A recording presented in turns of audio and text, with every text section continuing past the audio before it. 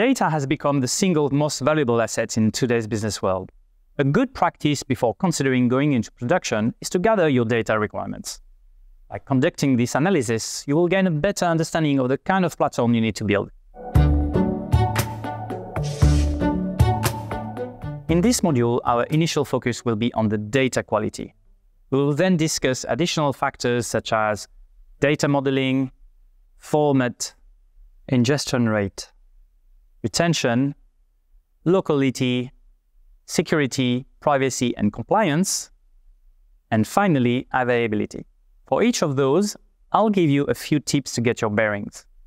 The importance of these factors may vary across industries, of course. For example, on data availability, a few missed messages may be acceptable for an advertising company, but it might be a serious problem for highly regulated industries such as finance or healthcare. When creating a streaming platform, you must be careful of not ingesting bad data. Nonsense input data leads to nonsense output data. It's called the garbage in, garbage out principle. This can lead to poor decision-making and business assessments in the long run. Let's have a quick refresher on what we mean by data quality. Completeness measures whether all required data elements are available.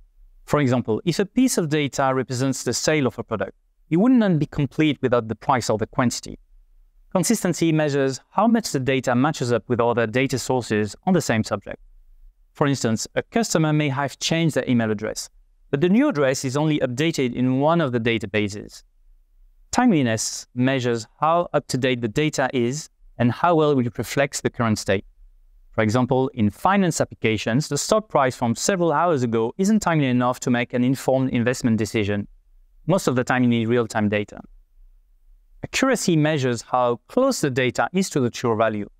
In a driving application, a speed sensor reporting a speed limit being trespassed by 5 miles per hour would be accurate, although not very precise. Relevance measures how useful the data is for the intended purpose. Let's say you're building a customer analytics report for VIP customers. Data pertaining to regular customers would be considered irrelevant and would require further filtering. Now, validity refers to the correctness of the value. For example, a time period with a start date greater than the end date, or using 13 as the month number would be good examples of invalid data. Precision measures how granular or detailed the data is. Let's take a timestamp. Sometimes it's expressed in seconds, milliseconds or nanoseconds since 1970. When it's expressed in seconds, it might not be precise enough for some use cases, for example, for sensor data. Let's have a look at a few tips now. Before you start ingesting data into your system, you should assess its quality. That is, how complete, consistent, timely, accurate, precise, relevant, and valid it is. Try to estimate the impact that the low data quality would have on your business. A good way to assess the quality with concrete numbers is to run analytics on the data source. For example, an email address is collected in 80% of the cases, but only 2/3 of the values seem to be valid entries. Is that sufficient for your business case? Use tools like greatexpectations.io to build a comprehensive report on the data quality.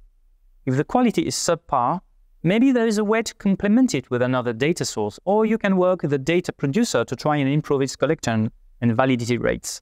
Enforcing and monitoring data quality at every ingress point is also another important practice.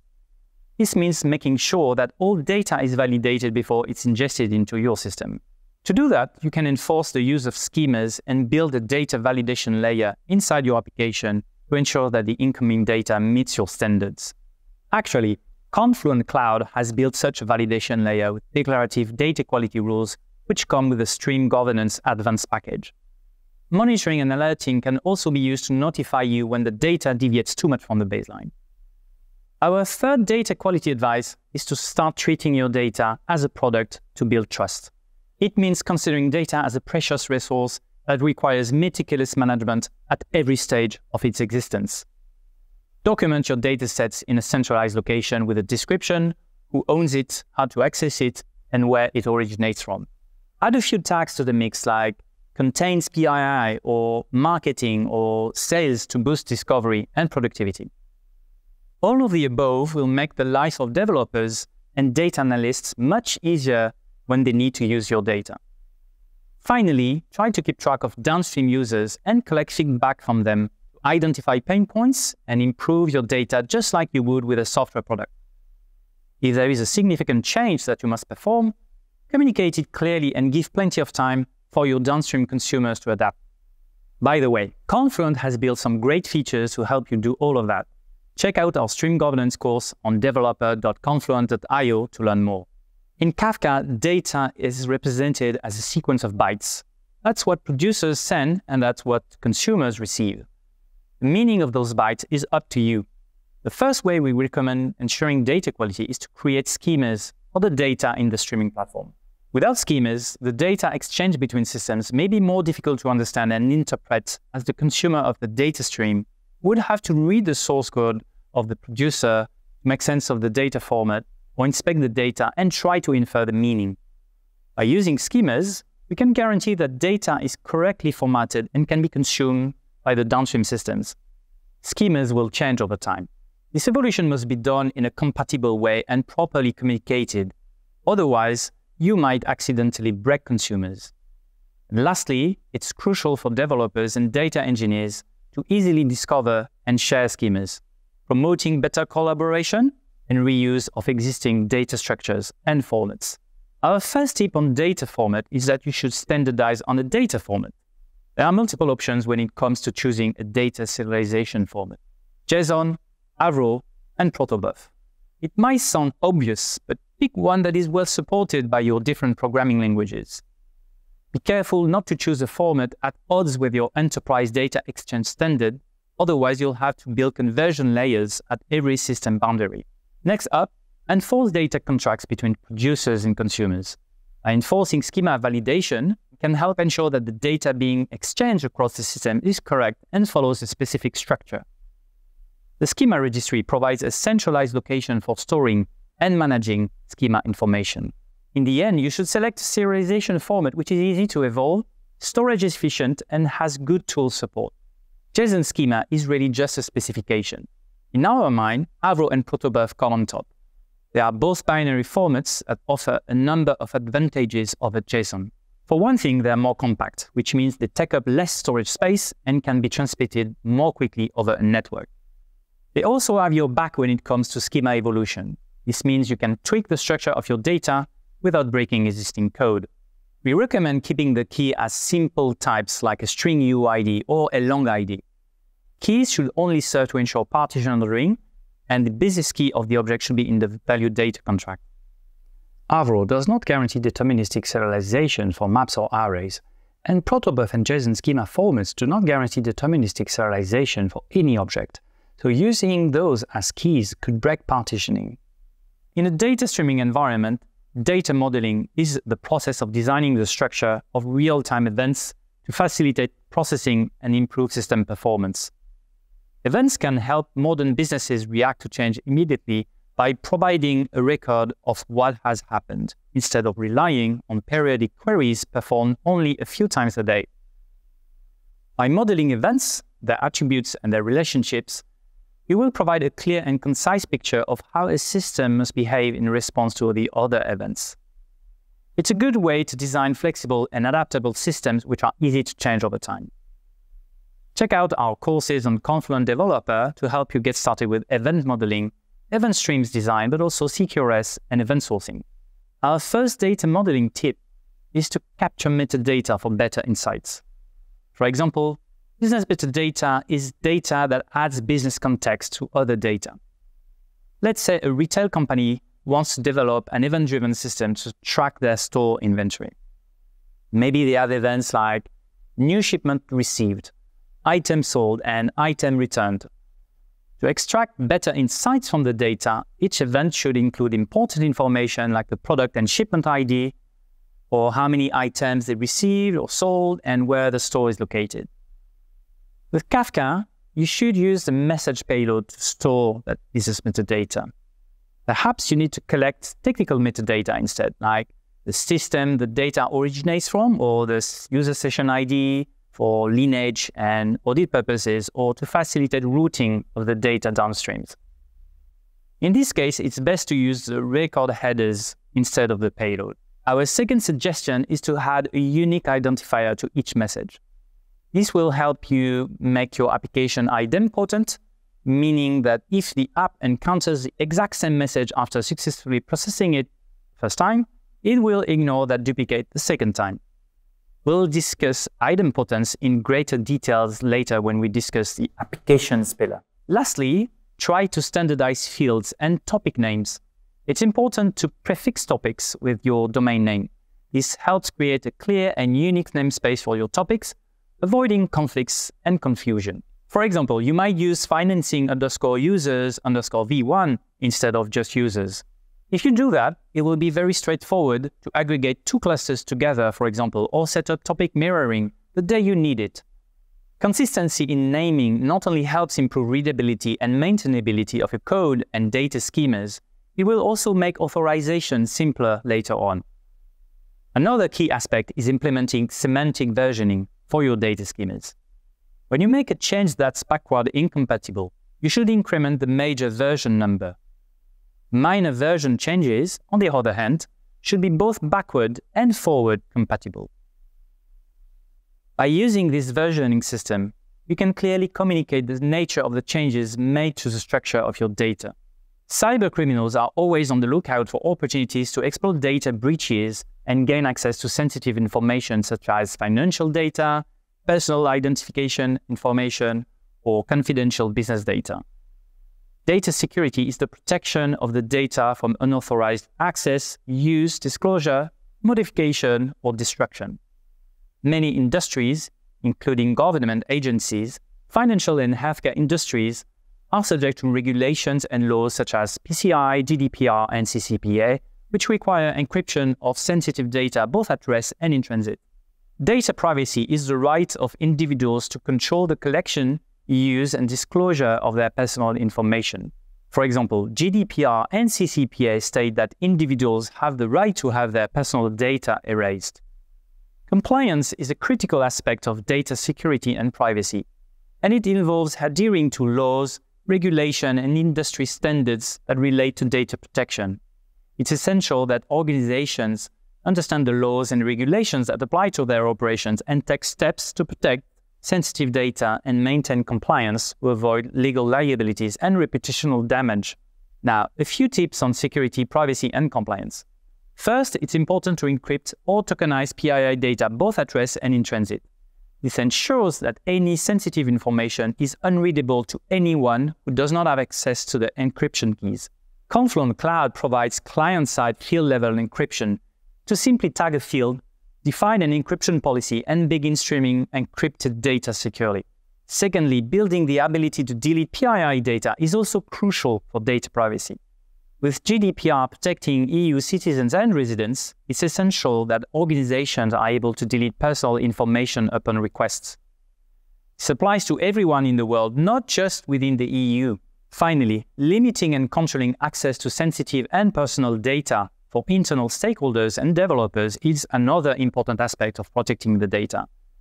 The best practice is to implement a least privilege approach. Every user or process should have only the minimum access necessary to perform their job functions. This can be achieved through the use of ACL's access control list with Kafka. In Confluent Cloud, we also provide airbag functionality to greatly simplify the management of who can access restricted data. An important question you must ask yourself is what kind of volume of events will be generated by the data sources and how fast do you need to process it? The data ingestion rate requirement is just that. It measures how quickly a stream processing system can receive and process incoming events from various sources. Throughput refers to the amount of data that can be processed by a system over a given period of time, typically measured in messages or bytes per second. A high-throughput Kafka system can handle large amounts of data quickly and efficiently, making it a good choice for applications with high data volumes. Latency, on the other hand, refers to the time delay between when a message is produced and when it is consumed by a consumer. With Kafka, you can optimize for one or the other, but not both at the same time. That's because high throughput demands message batching, which increases latency, but low latency requires individual messages to be processed in real time.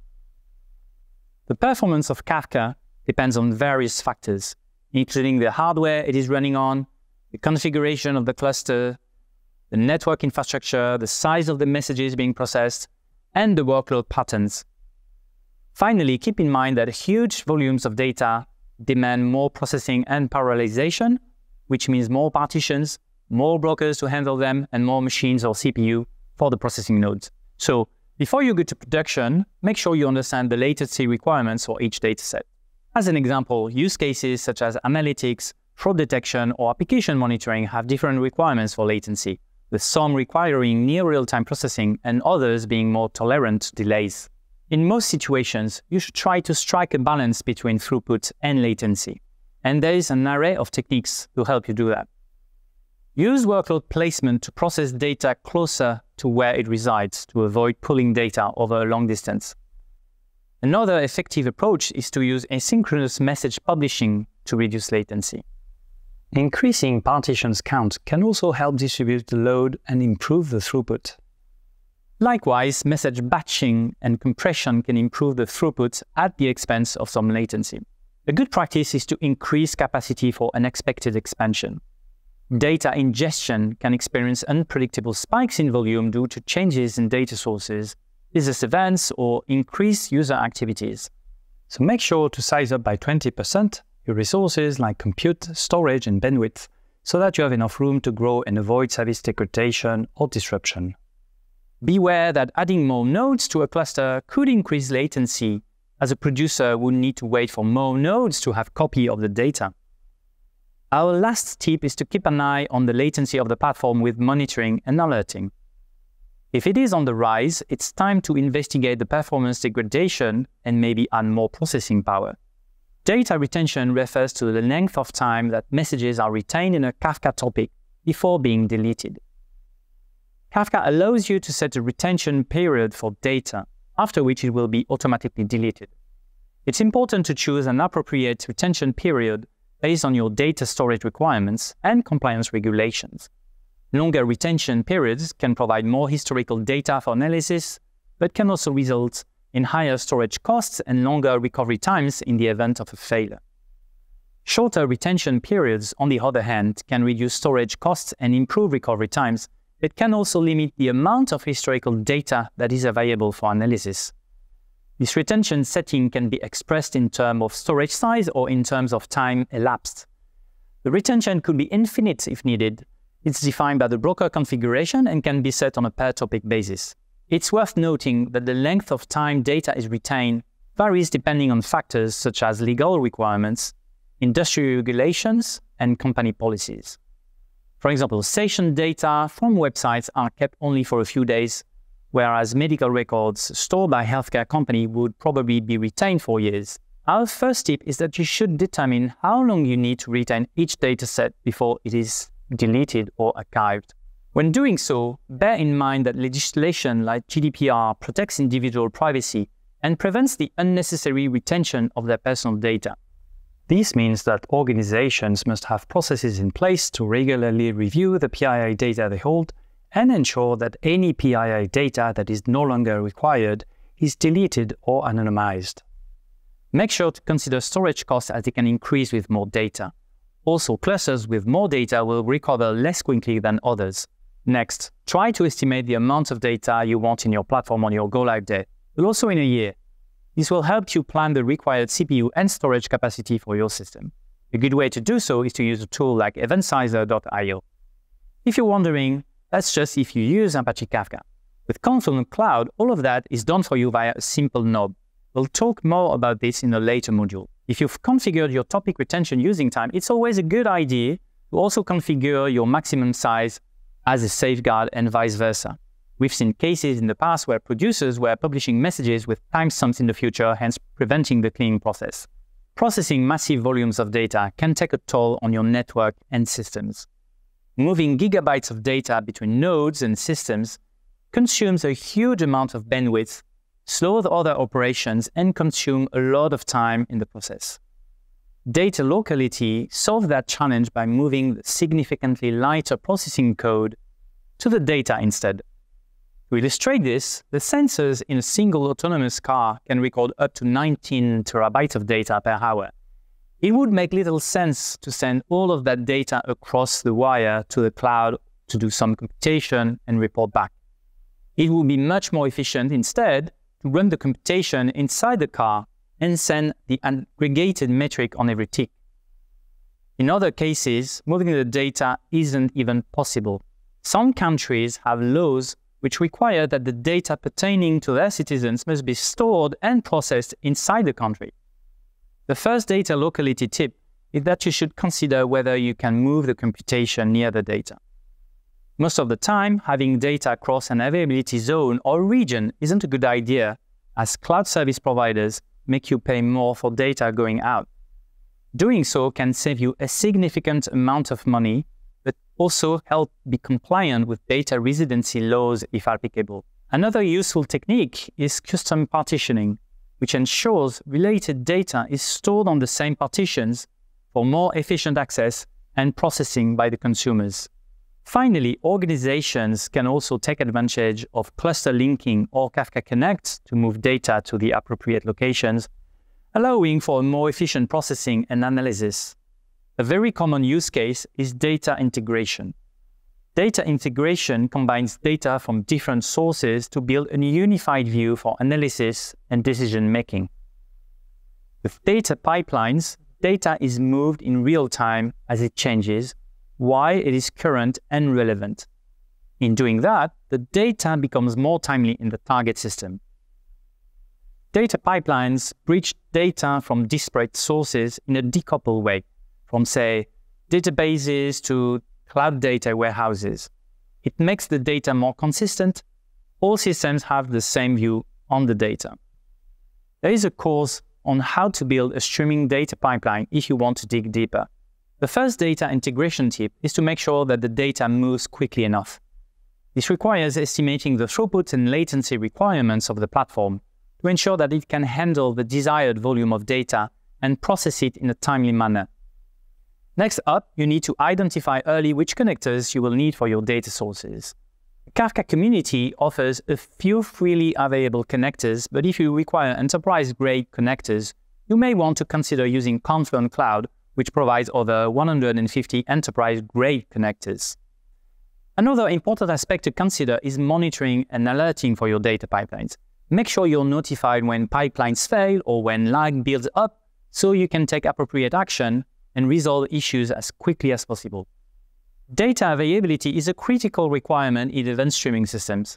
It refers to the ability to access and retrieve data when needed. Businesses can run without interruption with 24/7 data availability. To ensure availability with Kafka, the data is stored on disks and replicated across multiple nodes in the cluster. This way, even if one node fails, the data can still be accessed from other nodes, ensuring continuous processing and analysis. Unfortunately, disasters or cyber attacks can strike at any time. So in a mission-critical environment, you must design your platform to protect against that risk, otherwise the consequences can be catastrophic. We will talk about this in more detail in the business continuity module. You will often hear the term RPO and RTO when discussing disaster recovery. RPO stands for Recovery Point Objective and represents how much data the platform can afford to lose. RTO stands for Recovery Time Objective and is how long the platform can stay unavailable. For example, an RPO of 10 minutes means that it's fine to lose up to 10 minutes worth of data, but no more. For example, it could be orders being made by customers or sensor data. The term zero RPO means that no amount of data loss is acceptable. Now, let's have a look at a few tips for data availability. But before we do that, imagine this scenario. You're the head of a data-driven business, and your team relies heavily on various datasets to carry out their day-to-day tasks. One day, the worst happens, a system failure occurs, and your data is no longer available. Panic sets in as you try to figure out how to quickly get back online. But fear not, as you had the foresight to implement a plan to address such a situation. Your first step before going to production was to assess the impact an outage would have on your business. How long could the business function without the affected datasets? For an hour, a day, or a week? Determining the recovery point objective for each dataset will help you prioritize which datasets you must recover first.